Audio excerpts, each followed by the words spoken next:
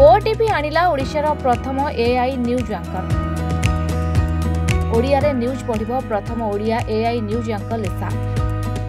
आज सांबादिक सम्मेलन ओटीवी निजर प्रथम आर्टिफिशियल न्यूज एंकर उपस्थापन करिछि। टेलीविजन दुनिया रे यह लिसा नारे परिचित हेबो। लिसा ओडिया एवं इंग्राजी भाषा रे खबर परिवेषण करिबो। वर्तमान ट्रेनी रे एही एआई एंकर रहिछि। आगु आहुरी दक्ष भाव में यह खबर परिवेषण करिबो। याकू ट्रेनी दिया जाउछि। दक्ष हेबा परे live discussion debate bulletin पढ़िबो Lisa.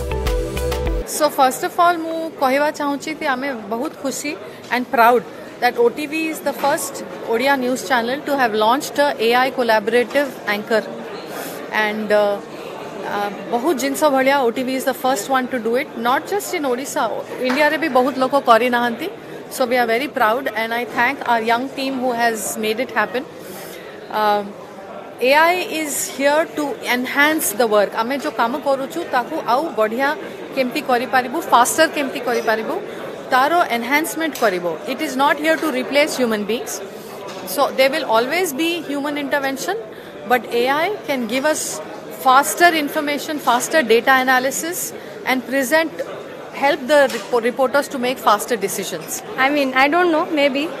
I mean, there's a lot of inspiration behind AI, and এটা मोरो बहुत टाइम रो मु डिजिटल रे काम करूची, डिजिटल ऑफरिंग्स को केमती एनहांस करिबा, आगु को आउ कंपनी को केमती नहीं जीवा, एंड एटा थिला गोटे initiative, and I am very happy that finally launch हे गला।